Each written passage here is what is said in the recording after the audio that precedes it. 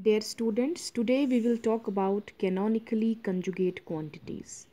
In the previous video, you have been briefly introduced to Heisenberg's uncertainty principle, wherein you have learned that a pair of quantities whose product has the dimensions of action, that is, whose units are joules second, say energy has the unit of joule and time has the unit of second, joule second constitutes an action, all such pair of quantities are greater or equal to h cross and they obey Heisenberg's uncertainty principle, according to which if we are more sure about the measurement of one parameter, we are less sure about the other and vice versa. Today we will try to approach the same concept through canonically conjugate quantities. Now how do we understand that? In general, if you have any two real numbers, say a, b, we know their product ab is the same thing as ba. That means AB minus BA is equal to 0. Similarly, if you have a pair of complex numbers, say C and D, their product C and D is equal to same thing as DC, so that CD minus DC is equal to 0. These types of relations are called as commutation relations. So I write for them that these are commutation relations. Now what about two matrices, say A and B? Is the product of AB same as that of BA? Well, in general, we know that about matrices, this is not true. Matrices do not obey the law of commutation. Now, what about two operators, A and B? Again, two operators, the product of two operators is generally not obeying commutation relation. So we can write that in general, operators do not commute. That is, they do not obey commutation relations. Now, in order to understand that, let us pick up an example of that of position and momentum. So for two operators, x and p, remember, I am putting a cap on x and a cap on p, which indicates that it's not a mere position but the position operator. It's not a mere momentum but a momentum operator. And their commutator is denoted by this square long bracket. Remember, in quantum mechanics, I have told you that you have to be very specific about notations.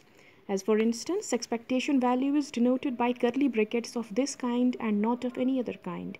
Similarly, a commutator between two quantities is represented by a square bracket, a long bracket of this kind and not of any other kind. Remember. Now, this commutator between two operators is defined as xp minus px, then enclosed in the simple braces, right? Now we know that these operators do not mean anything unless they do not operate on a wave function. So let us make this operate on a wave function.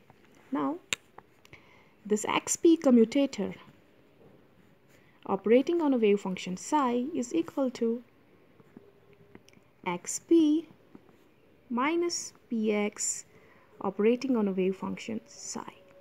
Now, let's do that individually. First this with this and then this with this. Now this is x. For p, I can write its operator as h cross by I dou by dou x of psi. And next is for p, again I can write h cross by I dou by dou x of, here you have x and then you have psi.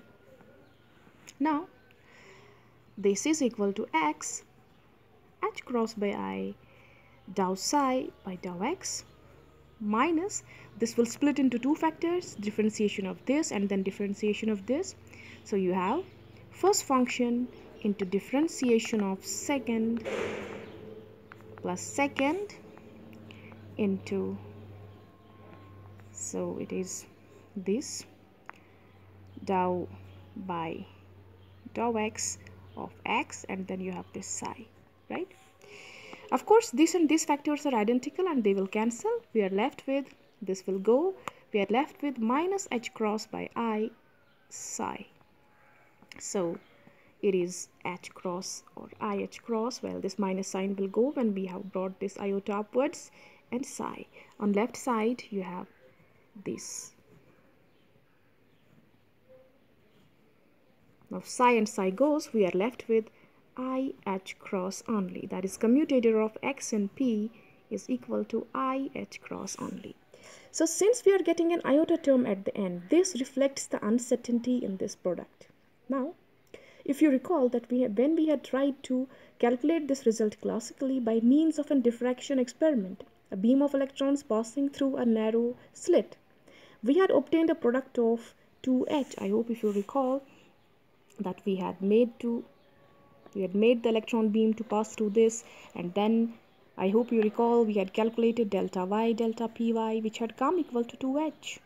But this is a quantum mechanical approach which is much better. It further introduces a iota term which reflects the uncertainty in the simultaneous measurement of X and P. Now, you may ask me, is this uncertainty because our instruments of measurement are not efficient? And I will say no. Is this efficiency because the observer, you and me, are not efficient to measure the things? And I will say no. But the answer is that this uncertainty is the inherent property of the system. For instance, let me try to make you understand that by means of a beautiful example. Suppose these are the 4 blades of a fan, and you have marked a dot somewhere on the 4th blade. 1, 2, 3, and on the 4th blade you have marked a dot.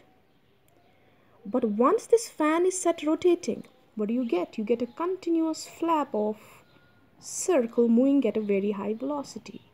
So how are you able to locate that dot? Well, of course no. It appears that at a given time this dot appears together at many positions. So this is true of electron as well. Since electron is moving, and that too with a very high speed, I hope all of you remember that in the first orbit the speed of the electron is 1/137 of velocity of light. It's moving so fast, and in this continuous flap, our instruments, our methods of measurement are incapable of measuring the exact position or the momentum of the electron. So that is why the wave functions that are associated with the systems are chosen to be complex and not real, because this kind of a system is subject to many limitations in terms of accuracy, and our instruments, our methods of observation are not capable to handle them in a discrete, absolute way. So I hope that improves upon your understanding of Heisenberg's uncertainty principle from a quantum mechanical approach.